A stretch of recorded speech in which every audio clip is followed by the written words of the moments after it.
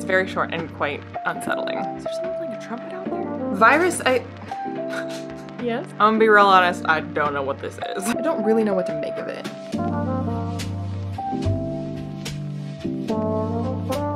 I'm doing my smoke and mirror, that's upside down. I'm doing my smoke and mirrors review a little bit differently. I'm gonna do a vlog, which you probably know if you clicked on this, because I'm assuming it said vlog in the thumbnail or the title. But yeah, this is my second time going through all of Smoke and Mirrors. I've experienced several of the stories several times. So as I finish, Kaz, can we not do that? As I finish each of the stories, I'll do a quick clip telling you my thoughts about them. I finished the introduction and the introduction for the whole book, not the, they put all the introductions for all of the individual stories in the front, which is not ideal. So I read the introduction for the whole book and the first story, which is Chivalry. The introduction to the book has a story embedded in it, and it's actually one of my favorite stories in the entire collection. It's very short and quite unsettling. It's Neil Gaiman. Anyway, but the actual first story is Chivalry, and I've actually gone through that story 4 times because I read this book before, then I've seen him speak twice, and both times I saw him speak he read aloud Chivalry, and just now I reread Chivalry. So Chivalry is a sweet story. I think I like it more every time I go through it because it's not, unlike the story that's in the introduction, which has a more unsettling ending, not exactly a twist, but I don't know. It's a darker story. And Chivalry is just very sweet. And I feel like the twist is that there is no twist, or just that like the twist is that everything that should be epic isn't. So if you're not familiar with the story Chivalry, it's about an elderly lady who has the Holy Grail because she picked it up at a charity shop. And Galahad comes to her door saying, you know, his quest is at an end. He's been searching for the Holy Grail, and here it is. She's got it. And can he have it? And it's just a really quaint domestic little story that's filled with like Neil Gaiman's quintessential like getting people, you know, like getting to the core of people. Like, I mean, honestly, the short story that's embedded in the introduction once again is on display his ability to just kind of like tell you who people are so quickly, tell you what their relationships are so quickly that like you a few sentences and you're already fully invested, fully aware, fully know who these people are. And books, other longer books will spend hundreds of pages on characters and you're like, who? So Chivalry is the sweeter story. But again, like this, it's just this quick little kind of like glimpse into the life of this elderly lady, as well as the people at the charity shop and Galahad himself and the people that she knows. And just, I feel like Gaiman, he's just a real student of people. Like the way he just writes people is amazing and it's so efficient. It just blows me away every time. But yeah, so Chivalry is just like a sweet story that doesn't have like a twist or a bang or like an eerie unsettling something. It's just very quaint. And the more times I go through it, the more I just appreciate all the like the little bits in it that kind of make it so quaint and make it feel so real. Like this completely real, authentic portrait of like a little old lady. She doesn't feel like a caricature. She feels like, for all I know, maybe she is an old lady that Neil Gaiman knew, but it's very sweet, and I do like it a lot. So yeah, 1 story down, however many more to go. Nicholas Was doesn't even count as a short story. It's so short. So real quick, Nicholas Was is, to say anything about it is to spoil the entire thing, but it is just one of those Gaiman things that I've ever read. So yeah, I love it. Story number 3, The Price. I don't have too much to say about it. It's about cats, or at least it's ostensibly about cats. And speaking of cats, mine is chewing on the cord, powering this camera right now. So why can't you be like the cat in the story, huh? Yeah, I'm talking to you. It's like one of those short, like a lot of short stories where I feel like, what was the point of that? Or like, I expected there to be like some twist or some meaning at the end and there like really isn't one. It feels a little bit just like for appreciation of cats, I guess. What most struck me about it is that like, cause it's, you know, it's obviously fiction, but it's obviously also like basically about Neil Gaiman, or at least a very Neil Gaiman-esque person is the voice of the story. And the fact that like what's occupying this person in the background is like they're trying to produce an adaptation of Blood in the Mist by Hope Merleys. And I feel like yeah, it's like inescapable now. Like, I don't know how I never realized or noticed before how much he likes that book or is into that book. Because, like, now having read the book, I'm paying attention to it more. And, like, he mentioned it in View from the Cheap Seats, and Stardust is inspired by it. And he mentions it in this short story. So, yeah, My favorite part of the story was just like I was like, and there it is again, lead in the mix. So yeah, it was fine. Honestly, Nicholas which was like the short story right before it, which is like barely even a short story, has more to it, has more meat to it. But anyway, on to the next one. Troll Bridge. I really liked this story. I had mostly forgotten it. Like I forgot how it ended. I remember when I was reading, I was like, I remember this story, but I don't know what the ending is. It a little bit reminds me of Ocean at the End of the Lane. It's not a ton like that, but it does remind me of it a little bit. I think the ending, unlike the one for the previous story, it is more of like comes full circle. There was a point to this kind of like meaning, I would say. Not a ton of one, but like, I feel like short stories, like, they do or don't feel like at the end, is there someone playing a trumpet out there? It feels like we kind of like, I don't know, had a bookend to it. Like it went somewhere, it came to a point, it resolved somehow, as opposed to just stopping. So yeah, I quite like that story. It's not like my favorite in this collection, from what I remember. Or I mean, like, it's not my favorite so far, and from what I remember, there are stories to come that I liked better. Anyway, yeah, it's dark and whimsical, and those are the key words when it comes to Gaiman, I think. Don't Ask Jack is a very short story. Not as short as Nicholas was. Nothing will be as short as Nicholas was. Quite short and quite creepy. And probably, I think, the better for not really having a clear resolution or clear answer. Nonetheless, it's like slightly disappointing to reach the end and like not have an answer. But it is, I think, creepier for not having an answer. And it's just once again impressive how quickly Neil Gaiman creates atmosphere and tension like within a couple pages and then you're done. Other books struggle to achieve that in hundreds of pages. So certainly not my favorite story, but a pretty solid little story. Goldfish and Other Stories. I remembered this one pretty well, although I didn't remember how it ended. As soon as I started reading the first few lines of it, I was like, I know this one. I remember this one distinctly. Partly because it's one of the longest stories in this collection, and also it feels like, I mean, it's not a true story as far as I know, but it is very inspired by like Neil Gaiman. Like the protagonist of the story is like very much like a Neil Gaiman. It's about a writer who's like come to Hollywood because his story is going to be his book is going to be turned into a movie, ostensibly. And about this English writer sort of like being in LA, being a fish out of water. And yeah, I liked it the first time, I liked it this time. It's just a very people-y story. It really, again, showcases Gaiman's ability to just kind of like set a scene and set people in your mind and make you really know them and visualize them and the place they're in and what's happening and emotionally connect with it pretty immediately. And also just like the kind of like caricature, but fairly accurate caricature of LA and Hollywood. I just find amusing being an Angelino myself. And yeah, I really enjoy that story. It's not like, I feel like most of the stories, or at least like the aim of this collection is kind of to be like eerie, unsettling, chilling, dark. And this story isn't. It kind of doesn't belong in this collection, if like that's what this collection is supposed to be. I mean, he does in the story have a side project of writing a short story that's about like a magic trick that is like literally using like smoke and mirrors. Well, not the smoke, but definitely mirrors. So I guess by like technicality it belongs in this collection. But it is a much more just, oh, I mean, Chivalry also is this way. So yeah, Chivalry and Goldfish, they're both just kind of like a slice of life kind of stories. This is the closest I think that I can think of like cozy fantasy that I like, because Gaiman wrote it.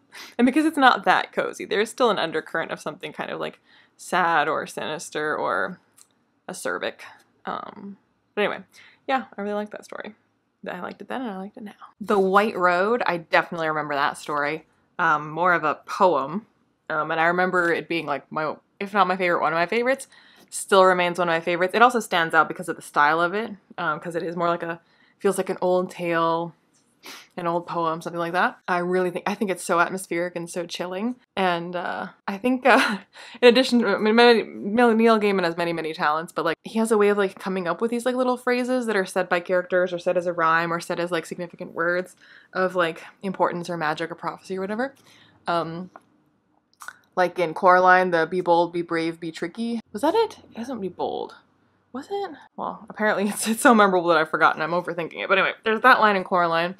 There's other stuff like that he's done. Anyway, there's something, I think it's cat. And here we have be bold, but not too bold. And I think it doesn't have like the traditional structure of a poem, but there is a kind of like propulsive pattern and rhythm to it. And it's simple and it's chilling for its simplicity. And the twist, if you can call it that, kind of, it doesn't really like shock you so much as kind of sneak up on you, which is just, I think, quite appropriate for the kind of little story that it is. So I have always liked this one a lot, and I definitely still do. It came back to me. It's be wise, be brave, be tricky in Coraline, not be bold. Okay, just wanted to clear that up. Queen of Knives. This story, I feel like, has haunted me since I first read it. Still haunts me now that I've reread it. I think partly because I'm not entirely sure I know the ending. Like, I'm not sure that I get the ending. And maybe if I did get the ending, it wouldn't haunt me so. But yeah, the opening is a quote. The reappearance of the lady is a matter of individual taste. Meaning like in a magic trick. It's quite short, quite impactful in my opinion. And it is, like with most Gaiman, I think, Gaiman can do like big world-ending set pieces, like that's not to say that he can't, but I think a lot of Gaiman, both the charming and happy and the unsettling and creepy, is very small scale and mundane. And I think that to some degree makes it feel more quaint and also more creepy. So like imagining like things on a world scale, it was hard to relate to that. And Gaiman's stories like Queen of Knives, it's just so entirely plausible and so small and so day to day that your ability to imagine encountering that scenario or that situation or that thing or whatever it is just so much higher. You know, like it doesn't take that much for you to imagine yourself in that situation as it would for like a greater, more epic, more absurd, more ridiculous, more intense thing. So I feel like it just kind of sneaks up on you. Like a lot of Gaiman does that, where like it's telling you a quite quaint story that you quite easily just kind of like fall into and are going with and you're buying. And so then when it does something creepy, I don't know, it's just you're left more vulnerable to it, if that makes kind of sense. Like, I don't know, if I'm reading something big and epic, then I'm like, oh, this is big and epic, versus something like quaint, something small, something about normal people doing normal things, then I'm just like leaving myself open in a way, because I'm not guarding against things, or I think I'm making sense. Anyway, so I think that's what is kind of amazing about Queen of Knives. Like, the story itself isn't like the most intense or most amazing or most whatever, anything that I've read. Anyway, yeah, again, to this day, I don't know that I know what this story is about. That is to say, well, I know what it's about. What I don't know is what the ending means. I think I know what it means, but I'm not totally sure that I have it right. So anyway, I quite like that story. And I do, again, think that it is quite haunting. Changes is, oh, I did not remember this story at all. And oh boy, reading this now, like in the day of our, or the month of our Lord, May 2023, given everything that's going on in the news and in legislation concerning gender and sexual identity, medical treatment for the same, as well as just generally discourse on medicine and on healthcare and gender affirming care, and also still, remaining conversations about COVID. This story, like, this was written quite some time ago, and it feels so insanely relevant for right now. With short stories, it's hard to summarize without spoiling, but like, essentially, someone has invented a drug that, for all intents and purposes, as far as they can tell, is a cure for cancer. But the side effect of the drug is that it, like, changes your, sexuality, like your physical, it changes female parts to male parts and male parts to female parts. And so then the short story explores various implications of this, reactions to this, unforeseen consequences of this, uses of this. It's a fascinating little story. Like, not perfect. I think if Neil Gaiman wrote it today, he would write some things in it slightly differently, but still, very thought-provoking and so, like, timely and relevant and well done. Very, very thought-provoking. Yeah, I didn't remember that story at all. And now it's a real standout. So, yeah, Neil Gaiman ahead of his time. Who would have thought? The Daughter of Owls. I don't really know what to make of it. I really like the vibe of it. It feels very much like Stardust era Gaiman.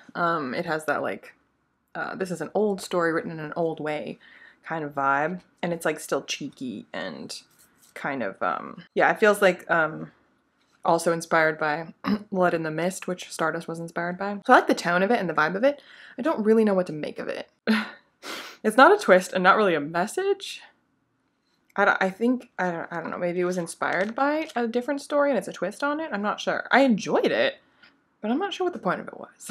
Shoggoth's old? I don't really know how to pronounce it. The most reminds me of Neverwhere, in kind of like its vibe and the type of story that it is. Obviously it's a short story, but the kind of like fish out of water character who's kind of this like average Joe Schmo type. Kaz, can we not do that? Come here.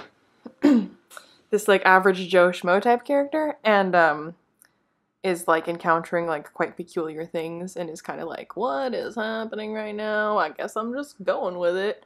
It's like if Richard Mayhew was like a Texan in Britain. Yeah, at first I was like, what? I don't remember this story. And then as it went, I was like, oh yeah, I remember this story. It's like quirky and fun and has a lot of like just quintessentially Gaiman flares in like the style of the humor. Humor being kind of like subtle and dry, and like his humor, yes baby, just so cute. His humor is often like part of why his characterization works so well, because like the humor is like this like kind of like mundane everyday observation type humor. Like little things that like happen and get noticed and get commented on. It just makes it kind of like feel lived in and real. That's the part I enjoy the most about it. Yeah, I quite like that story. Yes, baby, you liked it too? That's so cute. Why is your face wet? Why is your face wet? Did you like the story? Did you like the story? Yeah. You don't usually let me hold you this long. Yeah.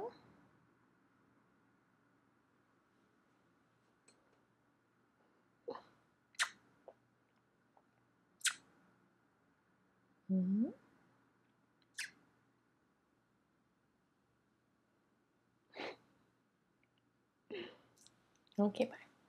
Virus, yes? Well, hello. Virus, I think, is another example of Gaiman's prescience. Yes, my darling? What are you doing? Cat? Can you get down?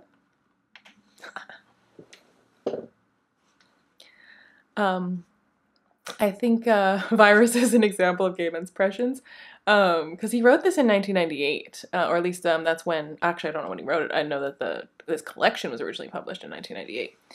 And he, the way he describes gaming, kind of being this obsessive thing, where people constantly do it and constantly think about it, and so like the game itself is the virus, rather than, you know, a computer virus coming with the game or something, is like just much more relevant and descriptive of like how we live now and how people, especially because we have like games on our phones, like we didn't have like smartphones in 1998, but the way he describes this obsession with gaming, and pretty simple games, or this pretty simple game, is just like so much more of a reflection of like people and games on their phones now than of anything in 1998. So I think this is proof that Neil Gaiman is a time traveler.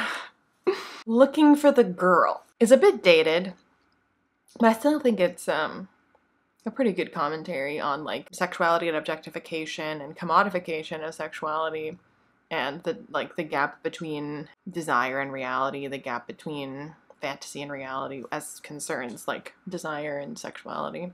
Yeah. Yeah, I went back and read Neil's introduction to that one because I was like, it was another one where I was like, I'm not completely sure I know what the point of this is, but like I feel like it's getting at a somewhat timeless universal truth. And I feel like the line in the introduction that made me go, yes, that's what this is about. I just was looking at it. Why did I close the book? It occurred to me while I was looking at 2 decades of penthouses, and that Penthouse and magazines like it had absolutely nothing to do with women, and absolutely everything to do with photographs of women. And that was the other place the story began. And yeah, I think that's kind of mostly what it is about. Yeah, that the photograph of a woman has almost nothing to do with a woman, and like the desire felt by looking at a photograph of a woman has almost nothing to do with desire for a actual woman. It's an interesting story. It's a very Gaiman-esque take on that whole idea and concept and thing. Still relevant, even though like I guess like magazines have been replaced by the internet, but you know, new medium, same old story. So you could write this story today and it would be almost no different. So yeah. Only the End of the World again. It's such a Gaiman title. Even though the title is kind of has that Gaiman humor, I don't feel like the story actually does, and that's what it's missing for me. It's not wholly serious. There is like an edge of tongue-in-cheekness to it, but it's a little more on the dramatic and serious side. It's quite kind of like out there and strange. Not that most Gaiman isn't kind of out there and strange. Not my favorite. I kind of don't know what the point of it is. Yeah. It wasn't like thought-provoking or funny or interesting. Like I kind of get what he was going for with it. It just kind of goes nowhere in my opinion. And the ending, yeah, it's not really a twist per se. Like it's kind of a twist, but like not really. So, the best part of that story in my opinion is the title. Beowulf isn't that interesting as a story, because it really doesn't have much of a story. But it does have such an insane amount of fun wordplay. Like, that's the entire charm of the story. Like, even the title. So, yeah. It's not terribly long. I think that's pretty much the entire point of it, is to, like, be bursting with references and wordplay. And Neil Gaiman is good at doing both things, so it's an enjoyable little bit of words. We Can Get Them For You Wholesale. I definitely remembered this story. I had forgotten about it, but when like I started like seeing where it was going, I was like, oh yes. Like the title, I was like, I think this rings a bell. Or I loved that story the first time and I loved it the second time. It's the humor is kind of reminiscent of, well, hello. Yes, my darling. Yes. What you doing? Yeah.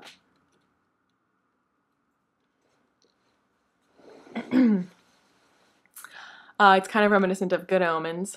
I don't know if I said that. So the humor of it being kind of like, it's like really, really dark what's going on, but the way it's told is like very silly. Isn't that right, baby? Kind of like you. So violent, but so silly. Yeah, that's one of my favorite things that like Gaiman does, that I go to him for, is like this style of like blending the macabre with the like kind of like mundanely silly, or treating really like epic dark things in a very like mundane silly way. I love that. My darling, what are you doing? So yeah, that's one of my favorite stories for sure. Possibly my favorite story in the whole collection. I really, really like that story. So if you haven't read it and you have read Good Omens and you like Good Omens, then go find yourself We Can Get Them For You Wholesale, or We Do Them For You Wholesale, whatever it's called. What is it called? Yeah, We Can Get Them For You Wholesale. It's so good. One Life Furnished in Early Moorcock reminds me of Ocean at the End of the Lane, if Ocean at the End of the Lane was like cute and fun and didn't have like all the darkness in it. Because like both Ocean at the End of the Lane and this story feel like they're about like little Neil Gaiman, like what Neil Gaiman as a kid had been like or would have been like, and a little bit like what a lot of fantasy readers are like, have been like, were like. So it's kind of cozy, familiar. You're like, oh yeah, yep, that's what it was like being a kid and loving fantasy. So yeah, it's cute. It's got some darkness in there that kind of sneaks up on you, but mostly it's cute. Cold Colors. I'm gonna be real honest, I don't know what this is. I very hopefully went to the introduction for that particular story, hoping it would shed some light.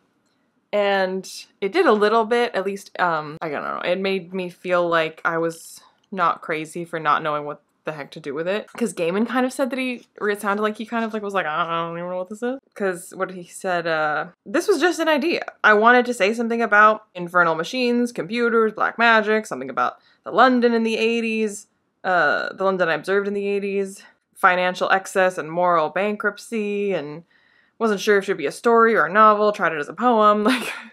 So, like, that's even his introduction to it, and I was like, okay, well, that's how I felt reading it, where I was like, what the fuck is going on? What is this? I really enjoyed it, though. Like, I guess because I just kept being like, what's it gonna throw at me next? What hasn't it? It's like, I feel like it's called Cold Colors. I can't even tell you why it's called Cold Colors. I'm like, I don't even know what the title's about. I feel like the title should be, like, everything but the kitchen sink. Like, it's just kind of like chucking stuff at you, and you're just like, okay, wow. I don't know, that was a hell of a thing. So yeah, I don't have anything too insightful to say about that. Yeah. I don't know about that one. The Sweeper of Dreams feels very like Sandman era Gaiman, or like in keeping with like the vibes and style of Sandman, although it's obviously not in the comic book. Yeah, I guess the Sweeper of Dreams. Jesus. The Sweeper of Dreams feels almost like they would be the coworker, the like sidekick of the Sandman, right? Like it's a double act, you know. First one brings on the dreams, the Sandman, and the Sweeper of Dreams takes care of it after the fact, you know. You've got the waiter and the busboy. So it's quite short. And still, like, manages to be quite chilling. I feel like, that's why I always say the Neil Gaiman's art is in his brevity. It's oftentimes, like, I mean, even in longer works, he'll have, like, these moments where it's, like, just this sentence. It's like, how did you do that in one sentence? But I feel like a lot of his short fiction, like, the shorter, the more impressive. Like, the longer ones will sometimes be interesting and sometimes quite good. But a lot of times, like, it'll be the one that's, like, half a page that you're like, oh my god, how did you just do that? So that's kind of... Sweeper of Dreams isn't, like, the most mind-bogglingly brilliant one, but it is, like, a good example of Neil Gaiman just, like, showing up and, like, taking care of business in, like, one page. Yes, my precious one. Are you the Sweeper of Dreams? Yeah. Yeah? Yeah, so quite enjoyed that one. Foreign Parts. I had forgotten about it, and as soon as I started reading it, I was like, oh yeah, this one. I think it's really good. I think it's one of the ones where actually it has kind of a twist and kind of a point to it. I can't say that I enjoy reading it, but like it's not because it's bad. It's just because it's kind of gross and kind of eerie. Like at first it's just gross, and then by the end it's like eerie and unsettling. So there's like no joy to be had, but it's well done, and I think it is interesting and thought-provoking. But yeah, it's got sort of like body horror element to it. I think it's well done. I think it is one of the better stories in the collection. Vampire Sestina. I mean, I've read this before, but I forgot that I didn't know then, and I re-forgot, so relearned about this format, like this style of poem, about that as like a type of poem, which is, oh my gosh, it's like where the last line of every like 6-line grouping, or the last word of every line of the 6-line grouping repeats itself in the next 6-line grouping in a different order. Did I explain that right? A verse form in which the last word of each of the first 6 lines repeat in ever-changing sequence over the next verses and in one 3-line end piece. The like vampire kind of love story, if it can be called that, I think is like pretty poetic and well told in it. But I was more fascinated when I realized that this is the format, and I was like, oh man, that's so hard. And like, not that I thought that he messed up at any point, but I was like looking at all the lines and I was like, it surely does repeat. Wow. Yep. So yeah, I guess I can see why that isn't a verse form that I've seen that often. Not that I read a ton of poetry or anything, but yeah, I feel like it's really limiting, but also I guess like that type of constraint like forces you to be quite creative. So I think it's quite nice, even if you don't know that that's the type of like verse form that it is. But yeah, it's It's nice, it's pretty, it's impressive. Yeah. It's a good one. Mouse is quite intense in a quiet way. I read it twice over actually because I think it kind of sneaks up on you with what it's about if you're not like paying super close attention. And I read Neil's author's note on it, and it didn't really say anything about like the message of it, just kind of like the style of it. And him never having written a story quite in that style before or whatever. He doesn't say anything about like, oh, he does say that there's the radio broadcast that's it's in the story. He was like, I did really hear that radio broadcast. Like that was based on something he'd actually heard. I think, having read it twice now, that I think its commentary is just kind of on how hypocritical we are about death. I don't want to say too much. It's not really spoilery because it kind of tells you it's about this from the beginning, but not in a direct way. It kind of dances around what it's about. And it's still, yeah, it never actually says, but it's very clear by the end. Whereas in the beginning, it's not so clear. Yeah. Quite, again, sort of like the story about the cure for cancer that changes your gender, or your physical sex, I guess. Kind of like that one. This one is also, like, weirdly topical, considering especially this was written, not that these issues weren't topical decades ago, but I feel like they're much more in discourse now than ever before. Anyway, yeah, I kind of have to sit with this story. I still don't quite know exactly what he's getting at, but I know Gaiman, and I'm fairly certain that Gaiman has not written a main character here that he personally agrees with or thinks is correct in the way he's behaving. I think, oh, hi, baby. I think he's a vehicle for exploring hypocrisy. And just like the weird kind of cognitive dissonances that we have about death. That's kind of my reading of it. But anyway, it's an interesting story. So, a thought-provoking one. The sea change is filled with some really beautiful imagery, but it's another where I just kind of don't know what the point of it is. Neil Gaiman's author's note just says that he was like by the sea when he wrote it, and that he's also writing The Sandman around the same time. So it's like, I don't know if it was part of something larger that would make me have like context or attribute more significance to certain pieces of it. I could see it being really impactful, but just out of context the way it is. It's got a haunting quality, and yet that haunting quality feels kind of unearned because I don't know that anything about it is actually haunting. It's more just like the way that it's told. But it's nice enough. When we went to see The End of the World by Donny Morningside, age 11 1/4. This story gets to be quite dark. What it most reminds me of is Ocean at the End of the Lane, and is just like another great example of Neil Gaiman being like one of, if not the only, then one of the only writers that has this ability to like unlock that part of his mind that remembers what it was like to be a kid and then enable you to do the same by reading it. Like in Ocean at the End of the Lane and in this short story, they're like from the perspectives of children. This was written by Donny Morningside. Like, as soon as you read it, as soon as you read when Neil Gaiman writes from the point of view of a child, you're like, oh my gosh, yes, that's how it was to think as a kid. But I would not have been able to like access that that memory of like how it was to think that way and be that way without him putting it into words and me reading it. I don't know how he's retained the ability to remember that, but I'm glad he has, and he keeps using it for the greater good. So yeah, it's a short story, so there isn't a ton to it, but it's a haunting little story, just like Ocean at the End of the Lane is a haunting little story. And the fact of it being from the perspective of a child arguably makes it more haunting. So yeah, I like that one. So Desert Wind was apparently commissioned by somebody who wanted Gaiman to write something that would go with a song of the same name, Desert Wind. I have not heard that song. I don't know anything about it. It's really short, the story, if it can even be called a story, but I really like it. Unlike many of the other ones, oftentimes that are longer, even though this is almost too short for it to even be possible for it to have a point, I feel like it has more of a point than some of the others. I feel like it's about things that feel real are more real than real things.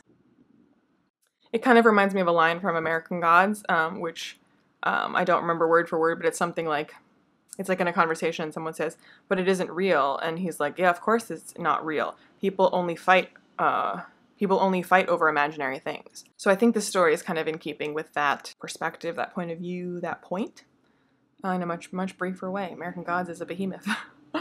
So yeah, I like it. I for sure remember tastings. I remember because it, like, the whole short story is just one long sex scene, and the characters like chat through the entire time, and it ends kind of chillingly on a speculative note. But I remember it because of Neil Gaiman's introduction to it, talking about how it bothered him that in sex scenes in books and movies, people never talk. So he decided he'd write a story or a sex scene where they talk the entire time, which is what it is. But he also said that he felt so awkward writing it that it took him like forever to actually write the thing. So I mostly enjoy the story now because, like, I remember him saying that about it, and I find it amusing imagining him writing it and feeling really awkward writing it. It's an interesting enough story, and he's right. Like, it's not until you start reading it that you realize how unusual that is, because people don't really talk in sex scenes in books and shows and movies. So anyway, it's kind of a funny reason to write a story, and a pretty amusing story. Babycakes definitely feels like it was written by and for vegans, and he did write it for PETA, but Neil Gaiman is a carnivore, so it's kind of amazing to me that he could write it. And then not be convinced by it himself. Because he says he finds the story himself quite disturbing. And he thinks it makes its point. So, yes. I mean, I don't know how he can think that his own story is very convincing if he's not convinced by it, but it's, I think it's pretty convincing. Murder mysteries, I feel like, is what we would have gotten if Neil Gaiman had written Good Omens by himself instead of with Terry Pratchett. I remember really, really liking it the first time I read it, and I still really do. I think it's probably the best story. Yeah, probably the best story in Smoke and Mirrors. The longest, or close to the longest story as well. Yeah, it's a detective story, but it's an angelic detective story. And yeah, quite thought-provoking, while still being kind of a bit tongue-in-cheek, but like mostly serious. So yeah, I think Good Omens and Terry Pratchett is more like obviously funny, and Neil Gaiman kind of like slips in jokes, but it's not like haha jokes. It's more like, huh, you know, like I see what you did there. But the overall tone is more serious and dark. So I do wonder if season 2 of Good Omens, now that it'll be written by, I mean, I think Gaiman's writing it with the screenwriters, and like he won't be like writing it completely alone, but I wonder if it will be a little bit more serious. But then again, there's an established tone with Good Omens that would be, to write something with a different tone would be sort of a betrayal of it. So yeah, probably not. But if Neil Gaiman had written Good Omens on his own without Terry Pratchett ever, I think it would be a lot like Murder Mysteries. Murder Mysteries, plural. Yeah, I think it's the most like complete narratively, and also in terms of like having a point to it, and like just the most complete feeling story in this collection. So yeah, it's super solid. Snow Glass Apples, the last story. And I think it's one of the best examples of fairy tale retelling. Gaiman in general is pretty good at doing that.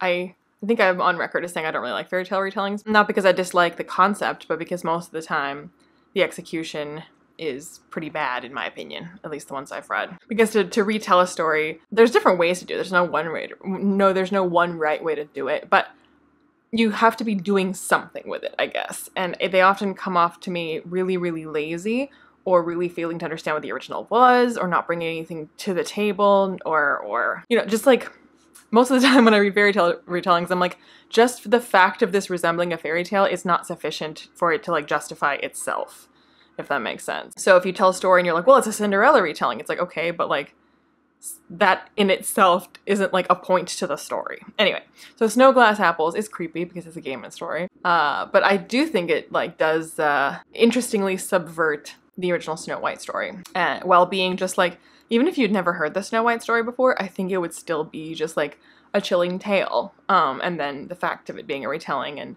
the way that it twists the events of a familiar fairy tale to suit a different narrative, I think is very clever. But yeah, that's it. That's Smoke and Mirrors. I don't know how long this vlog is going to be. I feel like it's going to be really, really long. It seemed a good idea to me at the time to record a little bit of thoughts about each story as I read it. And I still think, like, generally it's a good idea, but there's so many stories and so many of them are so short, and this took me so long to do just because, like, the book isn't that long, but, like, having to stop to record something, I never wanted to read it unless I was in a position to do that, because I wanted to record my thoughts, like, right when I would finish it. So if I was, like, it was, like, really late, or I looked terrible, or whatever it is, I was like, well, I can't read Smoke and Mirrors right now, because I can't be recording a clip right now. So anyway, I don't know if I'll do this again for the other short story collections that I have this year to read. Fragile Things. Fragile Things I've never read before, so maybe I will do that for Fragile Things. Trigger warning, I have read before. So I don't know, we'll see. If you like this style of video for Smoke and Mirrors, let me know, and I can do this again for the other short story collections. But if not, you know, this was a lot to do, so more than I expected. But anyway, yeah, I do feel like I have a greater appreciation for basically all the stories in this collection because I did this, so I kind of want to do this for the other stories or the other collections, because some of the stories are really, really short, so like I probably would have just been like, okay, and like moved on and not really like stopped to think about it, which I kind of had to do because I was recording these clips. Anyway, I hope you enjoyed. I hope this was helpful or interesting or something. But let me know your thoughts about these stories, about Gaiman, about this style of video. Whatever you want to let me know. I post videos on Saturdays, other random times as well, definitely Saturdays, so like and subscribe. Join my Patreon if you feel so inclined, and I'll see you when I see you. Bye.